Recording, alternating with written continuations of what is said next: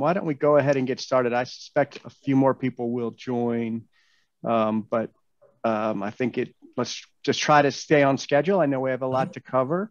Good morning, everybody. My name is Todd Rolap, and I am the managing partner at Bass, Berry & Sims, but more importantly, I serve as the chair for Moving Forward.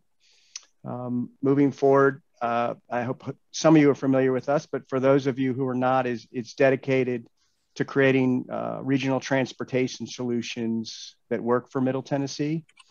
We're an organization of volunteers, and our goal is to empower businesses, the community, and transit thought leaders to engage on really critical transportation issues that face our area or our region. And of course, we know those issues are critical. Both transit and mobility are critical to the quality of life for us and for Middle Tennesseans, and are really important in ensuring that our residents have access to jobs, education, and amenities.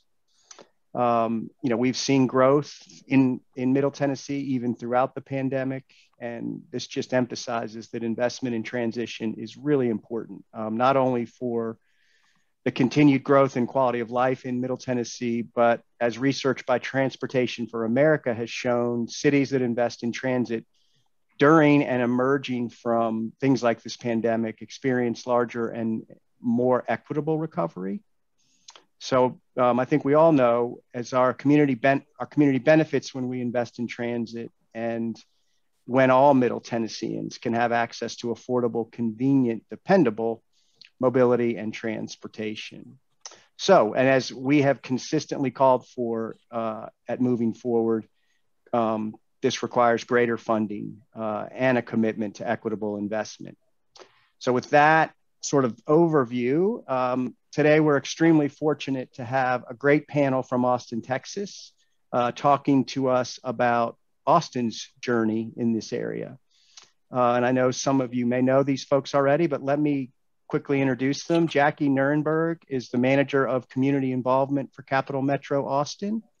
We have Sam Sargent with us, who is the director of program strategy, Capital Metro in Austin, and Meg Merritt, who is with Movitas Mobility.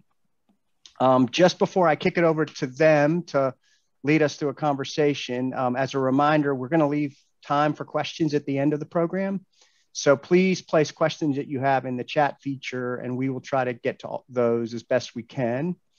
With that being said, please welcome our panel. Jackie, I'm going to turn it over to you. I thought maybe it might be helpful if Meg gave us a quick background on and explanation of what she does at Movitas and what that organization does, if that would be helpful. I think your role and Sam's role are fairly clear from the title and from other programs we've done, but maybe we could start with that. And then Jackie, I'm going to let you lead us from there. All right. Sure. Hi, everybody. I'm Meg, and as we were talking about, I work for Movitas, which is a firm that I started about a year ago.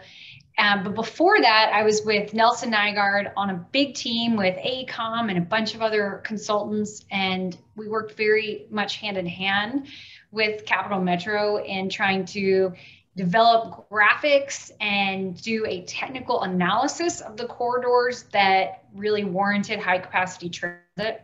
So I'm here today to talk a little bit of how we got there. I know that mode was a particular interest to this group, so we'll talk about some of that history, and I'll try to recall some of my understanding here with Jackie and Sam as how we arrived at a lot of these decisions.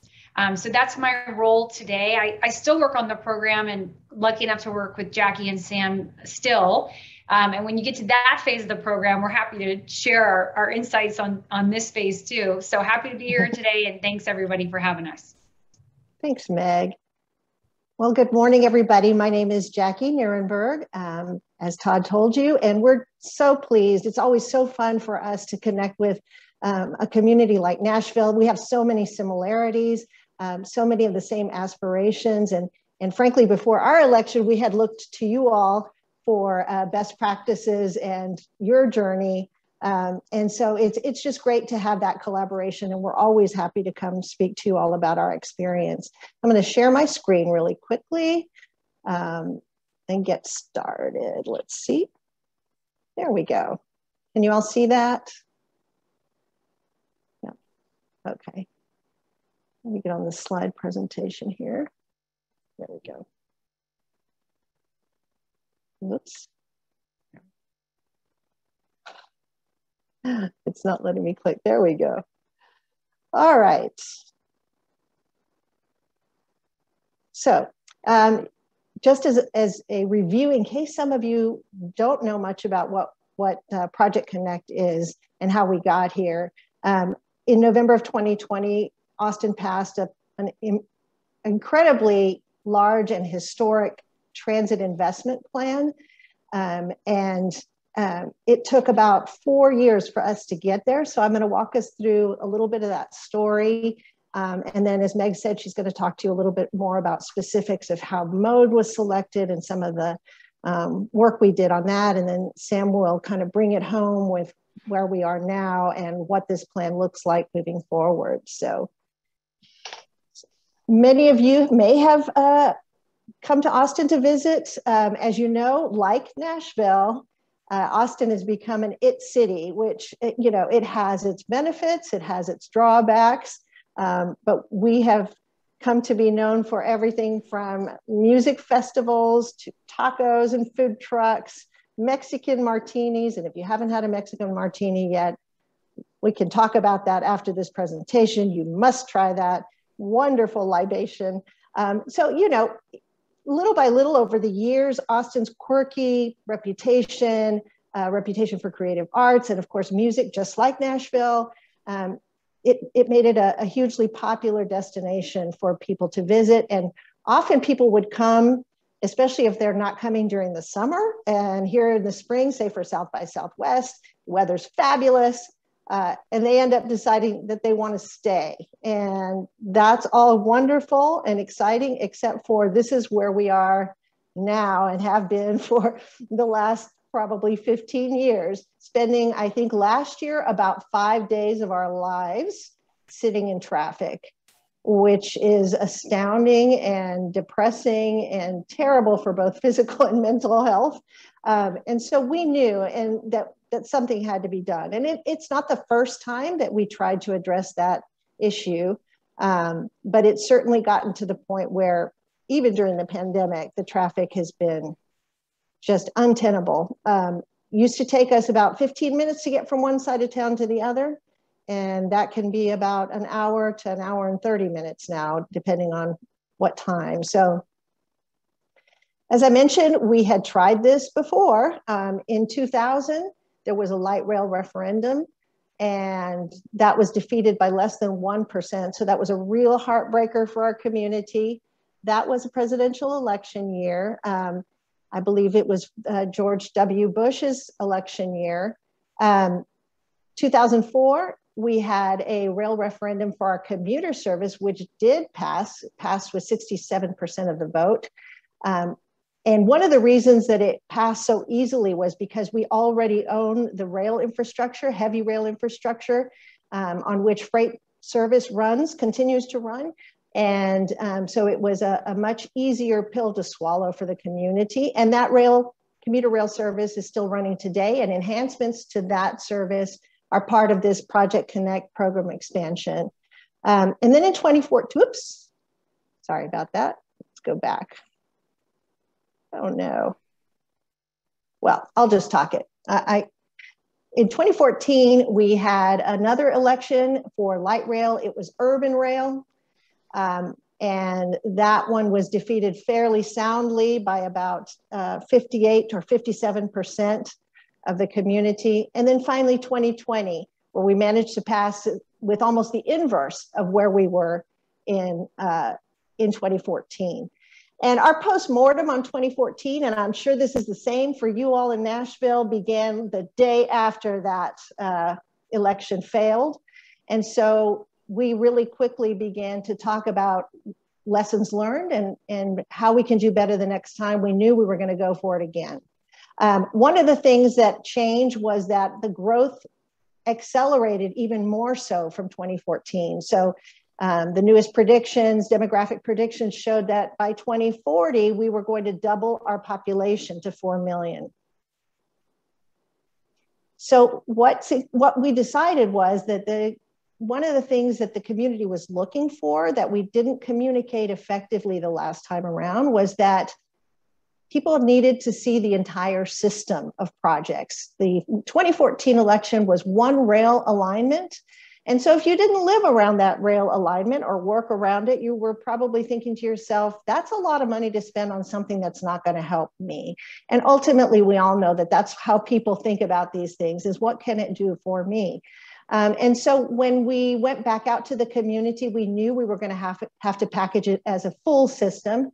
And Project Connect, the system, included new light rail, a downtown transit tunnel with 3 underground stations, a new bus rapid transit service, actually 4 new bus rapid transit routes, new micro transit circulator services, expanded local bus service, enhanced commuter rail service, new park and ride facilities, and an all-electric fleet. So the way it all came together was that we had to do an extensive amount of community engagement. Obviously, we engaged with over 70,000 people and really tried to focus on our customers, the people that need it most, because honestly, if you solve for people who need this most, you're going to solve for everyone. And that kind of kept us laser focused on communities that had been historically under-resourced and marginalized, and also communities of color and young people. And young people were a real key to our success this time around with Project Connect. We had loads of people moving to town, and I suspect that's the same for Nashville, to work particularly in Austin in the tech industry. A lot of those folks who came to Austin arrived here and wondering, where's the transit? How am I supposed to get to work? You know, they're used to living in Los Angeles or Chicago or Boston or New York, San Francisco. So that was, you know, a target audience that we really focused on in terms of educating and getting people up to speed on what we were offering. We were lucky to have a visionary mayor and city council and a new CEO, Randy Clark, who joined us in 2018, who is a take no prisoners disruptor, doggedly driven to make this happen. And, you know, those 3 visionary leaders or groups of leaders made a huge difference in being able to move this forward, because they had the political will and courage to break some eggs along the way. Partnerships were also incredibly important for our community engagement effort. You know, I mentioned that we wanted to focus on our customers and people who needed this the most. And some of those communities, frankly, don't trust Capital Metro or any government agency for that matter, because historically they have been ignored and underserved. And in Austin's case, relegated to their own part of town. So, you know, that history has made it more difficult for us to connect authentically and for us to build trust with those groups. Partnerships with organizations helped us to connect with those communities, because the organizations that had already built trust with those communities were able to deliver messages and participants in our public engagement process. And we also have had extensive outreach with neighborhood leaders, business leaders, community activists. Some of these were obviously diametrically opposed in terms of their interests. And so finding a way to build consensus around all that was a real challenge. And now I'm going to pass it over to Meg, who's going to talk a little bit about MODE and the important role that it played in getting us where we are. Thanks, Jackie. So I know that overcoming the MODE obsession by the public is something you're probably facing.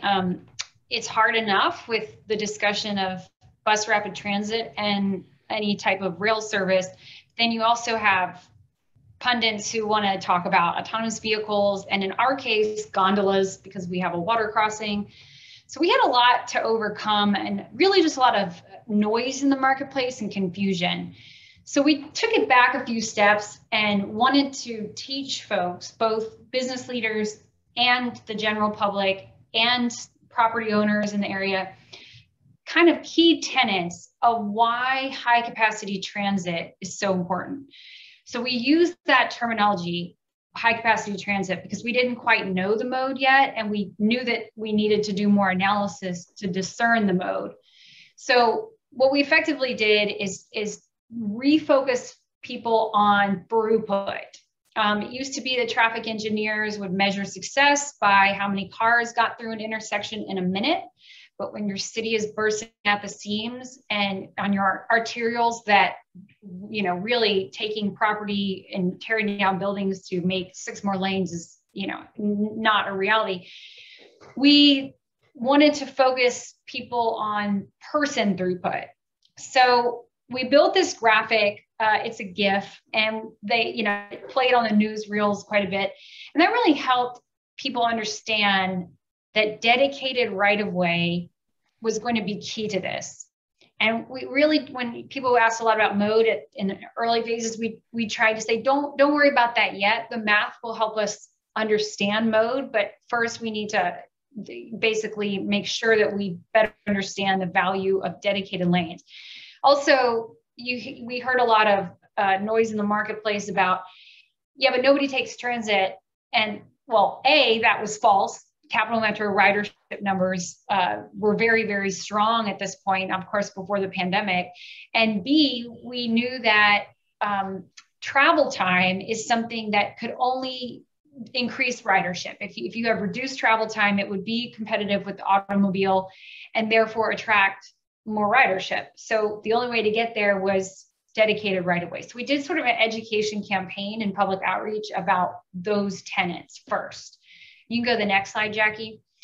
And then we sort of evolved the conversation to helping people understand that there was a lot of discussion about autonomous vehicles. If you're hearing that, you can imagine in Austin with, this is before Tesla announced they were coming here, but nonetheless, we have a really tech savvy community. So a lot of obsession in the business community with autonomous vehicles. And one thing we evolved the teaching to include is that if you want to future-proof the city, you have to have dedicated right-of-way. Don't worry about all the technology and advancements that will come. We will do things within the technical team and within engineering to look at and analyze different ways of getting there. But first, we need to talk about travel time being competitive and dedicated right away. So the next phase of the evolution of that, you can go to the next slide, was teaching folks, taking it back to a very simple level about bus rapid transit and light rail transit. So this is a little pedantic, but we thought it would be good for people to understand that yes, BRT is high capacity, and we can assume that we will use an electric fleet. That was one of the commitments the project made early on as part of this future proofing. And then this is just a graphic that explains that. And then the next slide is light rail. Just teaching really you walk into the room, this is back when public meetings were in person. These are the first 2 things you saw so that people understand when we talk about LRT, what we mean. And then you go to the next slide. After that, we wanted to have a real conversation with folks about capacity. So in the early phases of the ridership model, it was looking like the main corridors. Let me just back up one minute. We talked about this and I know in June, that one of the criticisms of previous campaigns is that the network didn't have something for everyone.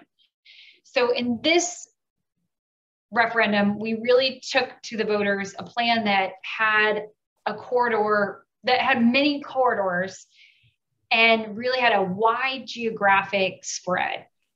But which corridors warranted light rail was the subject of a study that AECOM did that, I mean, for the layperson, really all you need to understand is it's a matter of math and travel demand.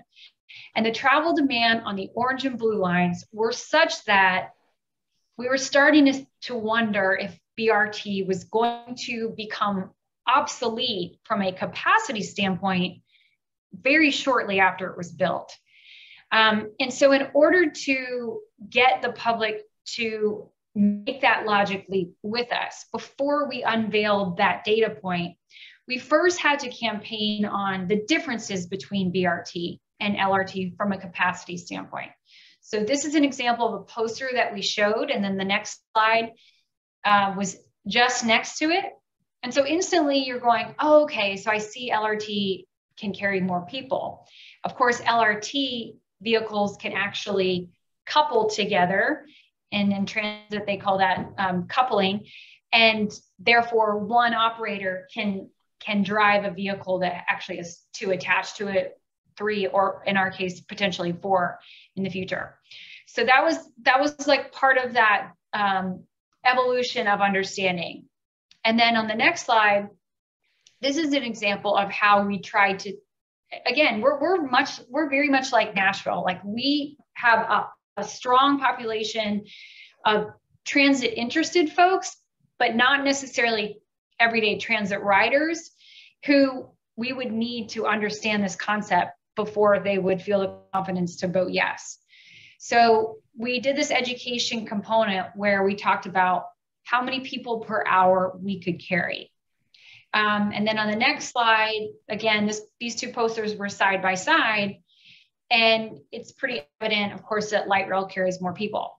So that was how we did the teaching campaign. Now, during the same time, we were looking at the corridors that warranted higher capacity, and we knew that 3 or 4 corridors were going to be a really good candidate for BRT.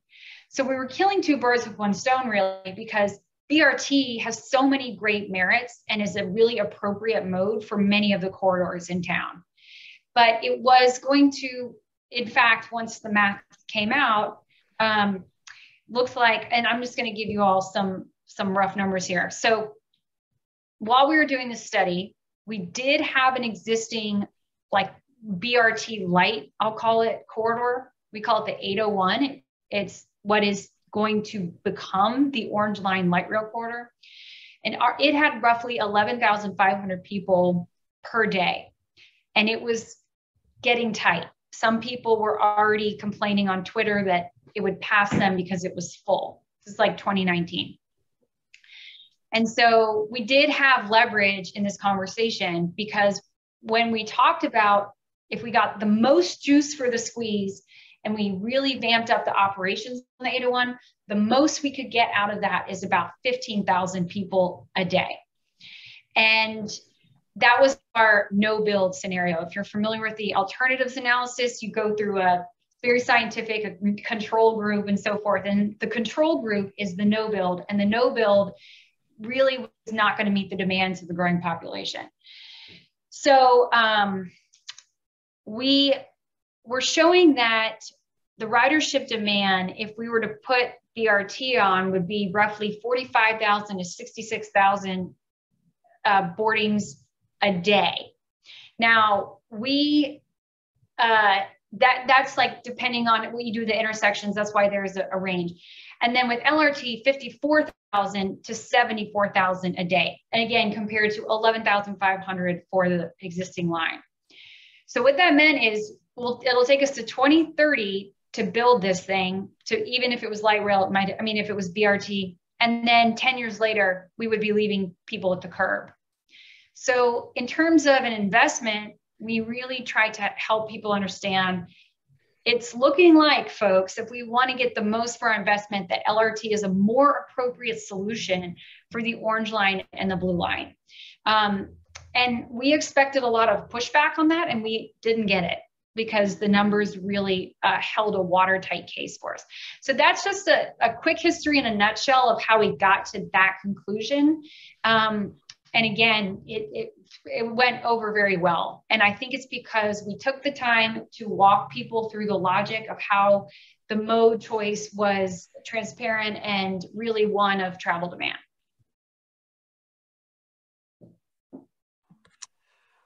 All right. Well, I will pick it up from Meg, but Meg is exactly right, as is Jackie, is that this involved a lot of community education, and it involved a lot of Transit 101, because like your community, I do think that Austin has a lot of people who are very interested in transit, or at least transit as a concept, but didn't yet know how it all comes together, or what type of investment to make, or what's actually going to make a difference in your community.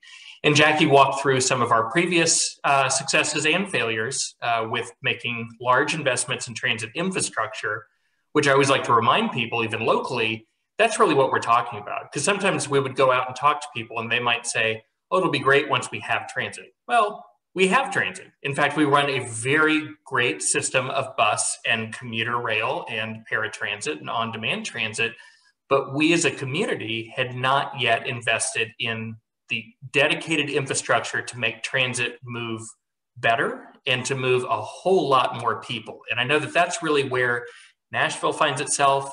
It's where San Antonio is, and it's where Phoenix was 25 years ago. And we frequently use Phoenix as an example because they're a fairly recent Sunbelt community that invested in quite a bit of light rail transit. And so that is where we find us, but it's building that culture of transit. It's explaining the why, and it's explaining what is in it for you, but what's in it for your neighbors. And so I think that one thing that really won the day for us, before I talk about these specific components of the initial investment plan for Project Connect, is that the map that we put out there this time around had something in it for everybody. And I think it's perfectly fine to have a publicly funded program that speaks to what works for people. It's okay to be self-interested.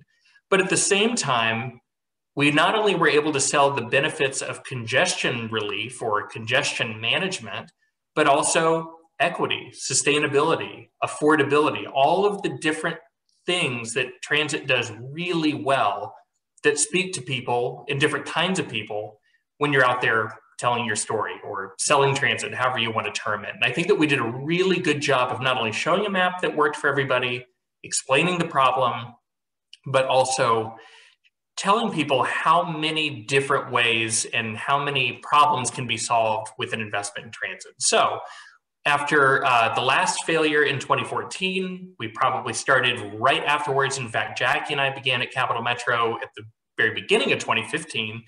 And ultimately, we developed a plan that was very robust and is very robust. And then the pandemic hit, and we had to make a decision.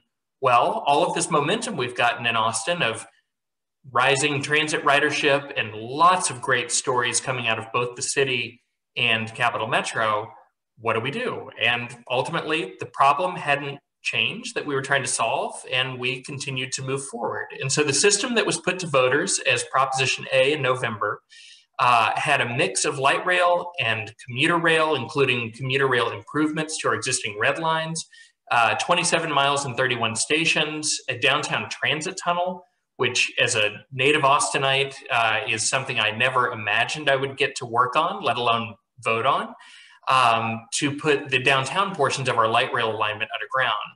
But we also wanted to make sure that we were investing heavily in bus. So Meg talked about bus rapid transit. We are investing in 4 new Metro Rapid or bus rapid transit routes, as well as a new Gold Line, which is a bus rapid transit route that could later be converted into light rail. But then also adding new park and rides, new on-demand transit, new Metro Bike, which is our bike share service that Capital Metro now operates in partnership with a nonprofit in the city of Austin. And then improvements to maintenance facilities, customer technology, and as was mentioned before, switching to an all-electric or zero-emission fleet. And so all of this shows a system. It's not just one line on a map. It is something that works together, and it's something that spoke to a large swath of the community. In fact, 57% of voters, 237,000 folks voted yes. And I think that it was in large part because of how we told the story and how we told it in a way that worked for a lot of different kinds of people. So what you're seeing right here, this is the initial investment. Our hope is that not only do we pull this off, which is what voters approved in Proposition A over the course of this decade, and I'll show a timeline in just a moment, but that there is still a little bit more than the initial investment. So if we do everything right, maybe we're like Seattle or Los Angeles or Phoenix, where voters and policymakers entrust us with an expansion later on in the decade or maybe in the next decade. Next slide, Jackie. And then this is just a quick series of maps that, Jackie, you can click forward to, because I don't expect everybody to know Austin front and back, but you can see there are a lot of lines on this map. It is a complicated map, and that's a good thing. It shows how much was put out there to voters and how many parts of our community it touched. And we are a community of people who've lived here for decades, if not generations, and we're also a community full of people who've been here for a couple of months.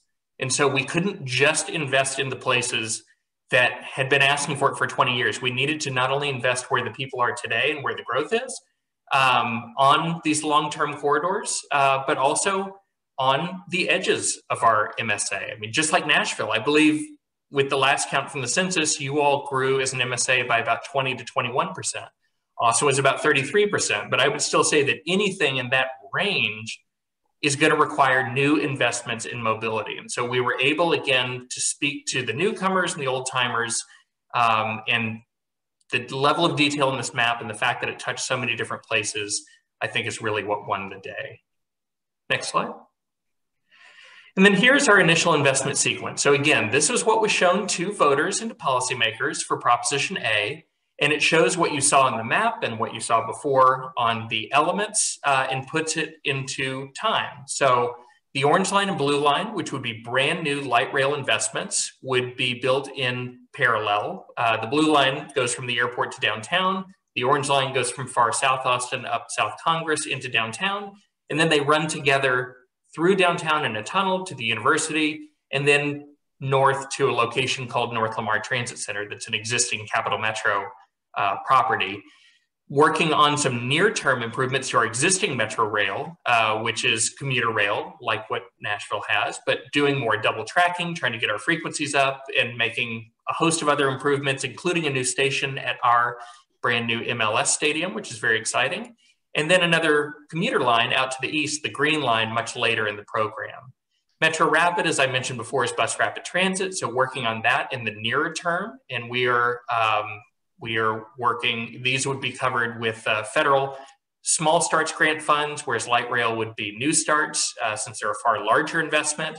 And then you can see park and ride improvements and really other new investments in the existing Capital Metro operation, whether it be bus, paratransit for folks with disabilities, customer technology. And then last and absolutely not least, because this was such a critical part of our program, is what we're terming transit supportive investments or anti-displacement investments. You can think of this as a variety of things. I think that the most simple way to phrase it is affordability, and likely affordable housing or something that keeps people where they live today. But it's important to note that we had a multi-billion-dollar package of transit investments out there with a $300 million investment in affordability inside of there. Had that $300 million been standing on its own as a ballot initiative, I believe that it would have been the third largest investment in, again, call it affordable housing or affordability in the country. And so it's small as a percentage of the multi-billion-dollar program, but the impact is going to be enormous. And the idea behind it is, how do we lock in affordability in a city that is growing rapidly, which means that our land values and rents are rising rapidly, just like I'm sure that they are in Nashville and Middle Tennessee. Lock them in now, and then you are able to put more people who are going to need transit the most on these corridors, so that you're not only locking in that ridership, but you're also making sure that you're going to have a mix of people and a mix of incomes and demographics up and down these corridors. And there are a lot of really interesting things that can be done. Land banking, for instance, because when you're trying to do a large construction project in the middle of an already urban environment, you are going to need things like construction laydown yards. And so how do we make sure that we've got the space to build, but then when we're done with that, that land can be turned over to even better uses. We saw that in Seattle and a couple of other places. And so I'm really excited about how this part of the program is going to work. I hope that it winds up being a model for other cities as they pursue transit investments. And we're working hand in hand with our partners at the City of Austin, including the Equity Office and the Anti-Displacement Officer at the City of Austin, on how to best coordinate those investments. But so here you can see the schedule. We have a lot of work to do over the rest of this decade. It is incredibly exciting, but we are working to not only build a game-changing program in our city, but to build a culture of transit. And that takes partnership, that takes a lot of voices, it takes a lot of people with a lot of different perspectives, just like we have here in the webinar, to go out to your communities and your networks and talk to people about transit on their terms. Go to them, you know, get introductions from other people so that you're not just going in cold. And I think that was a huge part of how we sold Proposition A and Project Connect this time around, and how we've built a long-term network of transit supporters. So it's very exciting. And I know that Jackie, Meg, and I are very excited for what Nashville and Middle Tennessee have next. So I think that may be it for the deck, Jackie. There we go. Thanks, Todd. Wow. Thank you very much, Jackie, Meg, and Sam. That was great. We do have a couple questions. And since I am the moderator, I get to ask my question first. And I'm going to take that liberty. But I'm curious. I think you had an idea for what the vote was in 2020. Sam, I think you said 67% in 57. favor. 57, but 57. Okay. But it felt like 67. Yeah, 57. Okay. Sorry, I misheard that. I'm interested in what the main opposition arguments were and who made up those voices.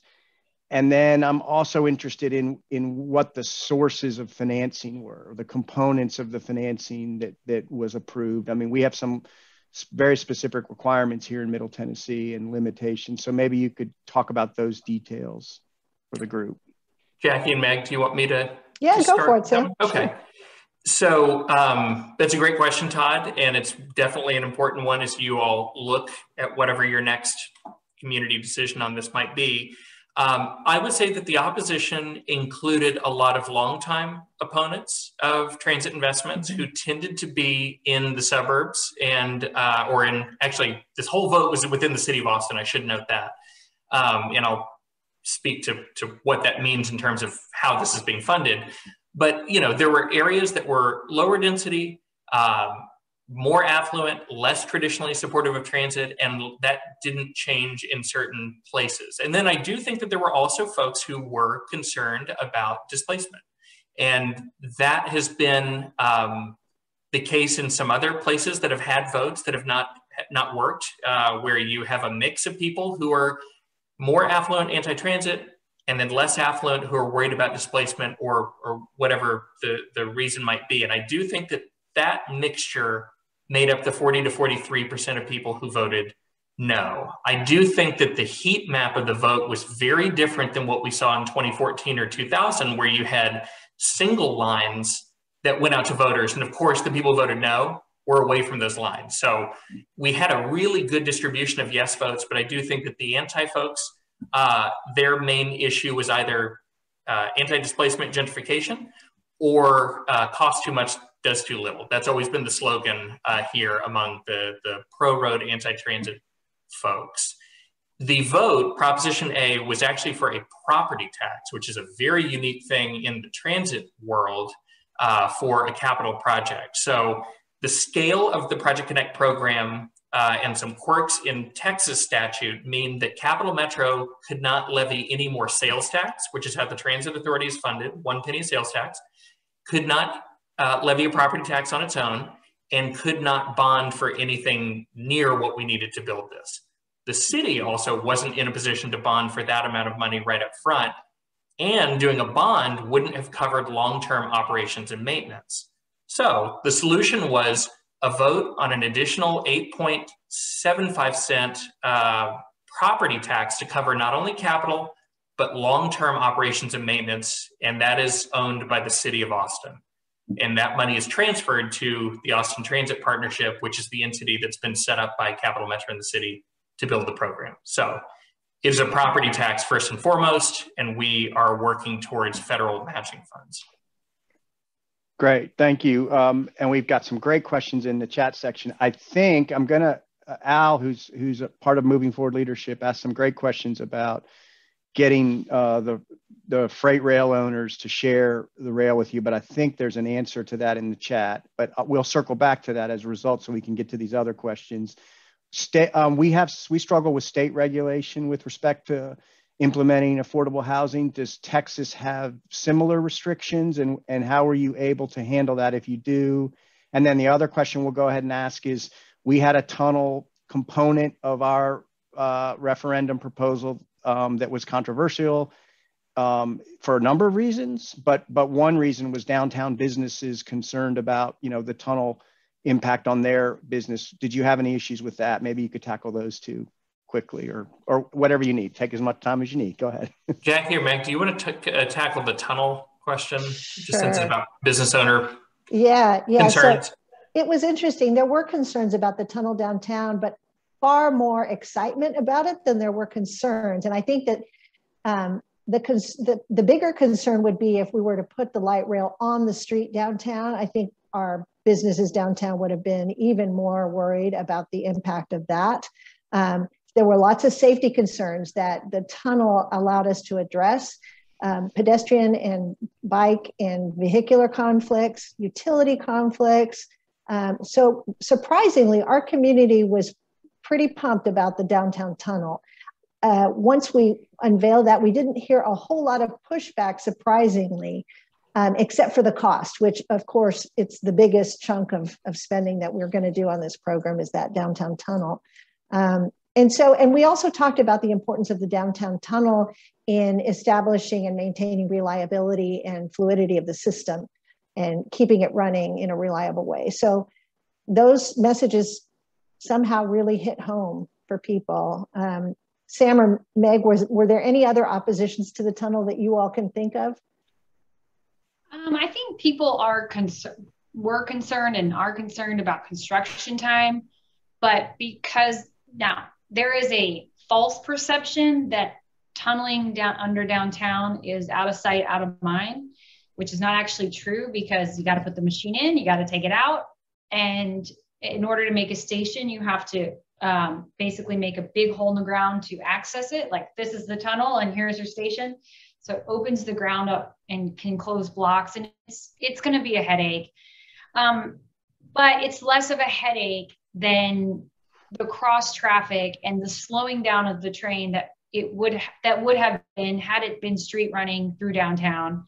We have pretty constrained right of way downtown, and moving it is pretty much non-negotiable. So when we actually had a group of business leaders downtown, and we would try on these things for size and say, what do you think about this, and we would diagram it out.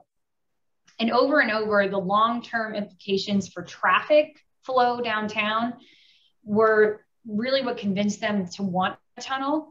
And the advice that we got from Seattle and Portland was, we wish we would have right when we started, because it's a lot harder to get money to then go back and do a tunnel. Whereas if you nest it into your initial New Starts program, it's so much easier. That program that Portland is exploring is called Core Connectivity, which is just for tunnels. That's what DART is doing also in Dallas. And actually Dallas was another one that said, start off with the tunnel. So there's economies of scale of doing it that way. And because we had this vote of confidence from the community to go big this time, we were like, all right, let's do it. Now I know that Nashville, this is a bit of an Achilles heel for Nashville. The tunnel was part of the kind of rhetoric out there that helped sink the last election. So, if you all get closer to that, I think you will have to change the angle completely on how you tell that story. Hopefully the press on our tunnel is going well at the time, so that you can use that. But yeah, I think we won't know if we were super happy about it for another 10 years. But let's talk then. That's I great. just want to add Jackie. I just want to add one thing to that. The other thing that we did with the tunnel that I think was really successful is to show beautiful renderings of placemaking opportunities that the tunnel provided, you know, underground retail and public art exhibitions and live music performances. And then the other thing is that, you know, Austin is really hot. And so the idea of being able to access transit options underground in an air-conditioned space was really attractive for people too. Because when you walk downtown in the summertime here, it is sweltering. You know, we're close to 100 degrees most days in the summer. So I think those two things also have, so eye candy is important. Yeah, great. That's really interesting. Thank you. Along the lines of going big, Meg, I think you used that term. There were some voices in our last referendum who felt like there was too much and it was too big, and X billion dollars, I think it was 6 or whatever it was too much. I would have supported this if it had been smaller. But at the same time, you also mentioned that the key to this was something for everybody. There was an element of your presentation that said touch all groups, you know, make sure people see how this is going to benefit them. Those are a little bit contradictory, I guess. But I'd be interested in your views on that. You know, if you could have any advice for us on that, and with the context of this being if we do this again, it would be our second time around. Sam, Jackie? I'll start from the community engagement standpoint. I think what's really helpful is to dig down to the neighborhood level and engage groups where these particular projects are going to be, and talk to them about the projects that are going to impact their neighborhoods and why they can be beneficial from an economic development, equity, access standpoint. I think those conversations at a much more focused and granular level help sort of cobble together the entire system and make it relevant for everyone. I don't know if I'm making sense, but yeah, it's about having those very focused conversations on each piece of that system. I think will help in bringing it home to these people at the neighborhood level that this is what it's going to do for you. And also the importance of connectivity. It was another message. And you know, as Sam mentioned, Austin doesn't know very much about transit. And so explaining why all the pieces have to fit together to create a much more reliable system and a much more seamless experience on transit was part of that education process that I think sold the bigger system. I agree. And again, it's building that culture of transit. So you're not talking down to people, but you're educating them on what transit can do, but also how it will work as a system, so that somebody who lives on the orange line or lives on the red line realizes that, okay, well, if I don't live on the blue line, let's say, here's how I can still get to the airport. So this is still going to be a net benefit for me and for my neighbors, and teaching people about that, especially when you're in a community that just doesn't have as much of a reference point for transit as a Los Angeles or a Seattle, or of course a New York or a Chicago. And so you have to bring people along.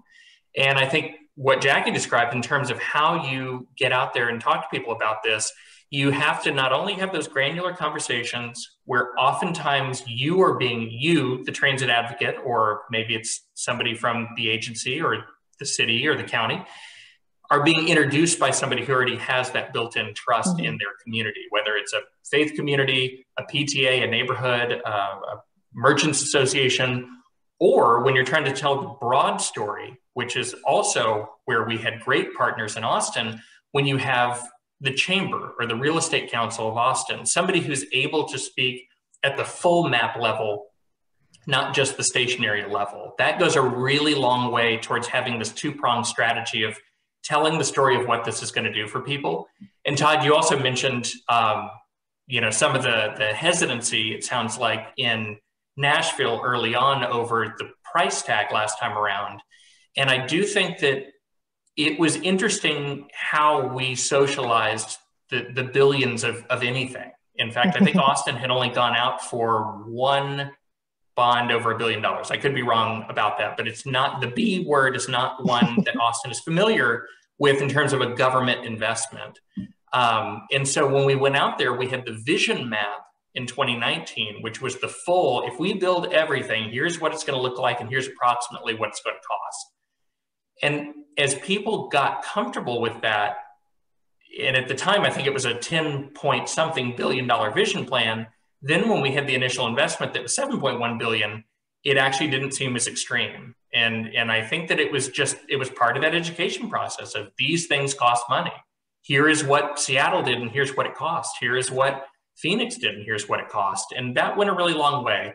And then the other thing too is that at some point, if the problem feels big enough, and call it congestion, call it affordability, whatever it might be, people are willing to invest in the solution.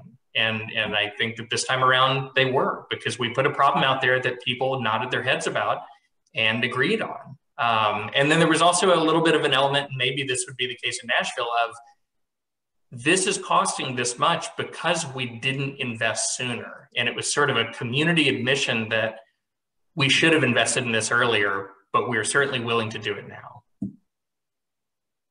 Yeah, that's great. We'll ask one last question. Eric posted this, and I think it's related to what we're talking about. And by the way, there's some great content in the chat room, and I know we're not getting to all the questions, but thank you, panelists, for answering some of those as we're going along. What's your view on, you say the source of funding, and then you give a description of the project and how specific you should be and how specifically dedicated the funding is to specific projects. In other words, I remember sort of discussions of whether you're better asking for money for the conceptual problem or you're better asking for the money for very specific projects that are more locked in. Do you have a view on what worked best for you all on that? I think that a big difference between the previous two failed referendums and this one was that we did get fairly specific about not only where the money was coming from, we also had a graphic on what percentage of an average homeowner's property tax in 2021, let's call it, would look like, and what it would cost them per year for this investment. And part of that was to manage some misinformation that was out there about the percentage increase of people's property taxes that this was going to lead to. But we also got quite specific about, it is going to cost money, but it's not going to cost as much as those folks are saying it will, but here's how much it is going to cost. And we did break the projects down by cost, because we've always described Project Connect as a program of projects. And so we broke down those individual costs, knowing that they were conceptual and that they would change. In fact, they likely will change.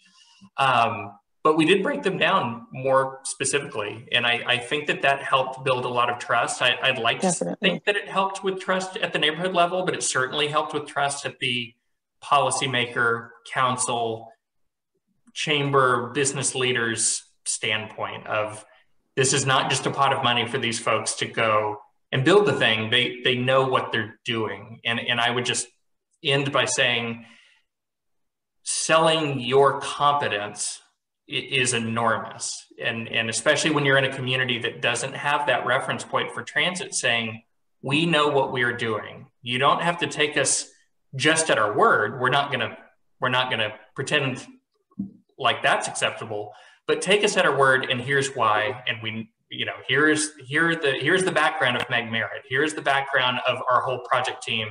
And we're going to give you a level of detail that makes you know we have done our homework. So I think that the level of specificity, at least in our case, went a long way. And that may just be Austin. People do expect here to get a lot of detailed information about projects. And so we were able to give it to them. Yeah, and I'd just like to add that transparency and authenticity are hugely important, or were hugely important for us. If the community felt like we were trying to sell this as opposed to inform them about what's in it and be very specific, I think that there would not have been the level of trust and the faith to jump forward with this program. So, there is a lot of value to transparency and specificity. Great. Well, I would like to get us out on time, and we also want to be very mindful of your all's time, since you're being so generous to dedicate it to us. This was great, and we really appreciate all the information. There's some great themes, some great specific points for us to take away. And I want to once again just really thank you, Jackie, Meg, and Sam, for your time. Wish you all the best on moving forward from here. And if we can ever return the favor in any way and help you with anything, let us know. But thanks again, and I hope everyone has a great rest of the day. Thank you so much. All Good right. to see you all again. Bye. See ya.